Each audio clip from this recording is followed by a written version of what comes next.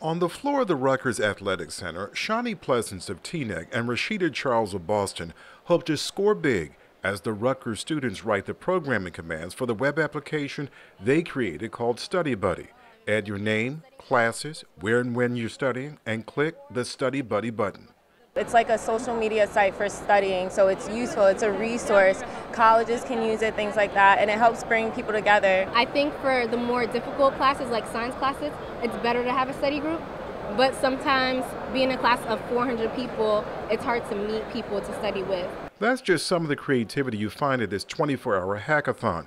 These hackers are not the kind who breach firewalls and confidentiality.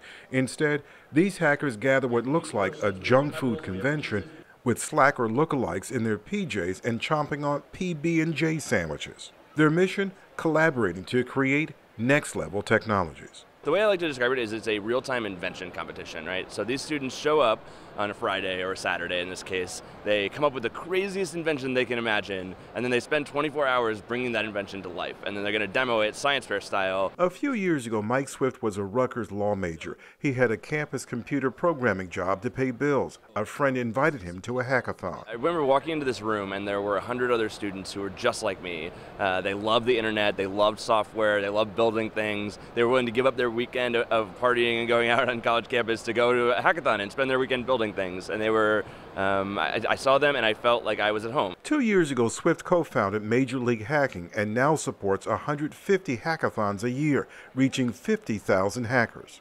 This is Rutgers University's 8th hackathon. These students come from up and down the East Coast, and they've come here to create all sorts of things. Some things are fun, some educational. Typically at these hackathons, though, they create things that are very surprising. These kids made a really simple way to multitask on the iPhone, which is something you can't do right now. These events attract big-name household sponsors, giving away software and more, but also recruiting. I think what we look for, even when we're recruiting students, is their passion, because your passion kind of like leads the way and tells you what you want to do for the future. Hackathoners make up an eclectic group. Some aren't even CS or computer science majors or pursuing a career in it. I actually want to go into healthcare. I want to train sea otters when I graduate. I'm graduating in May. Jade Yee and Michelle Chen organized what looks like a male-dominated hackathon, a fact not lost on Michelle. I think the most important step in creating diversity is first creating the space in which that diversity can grow.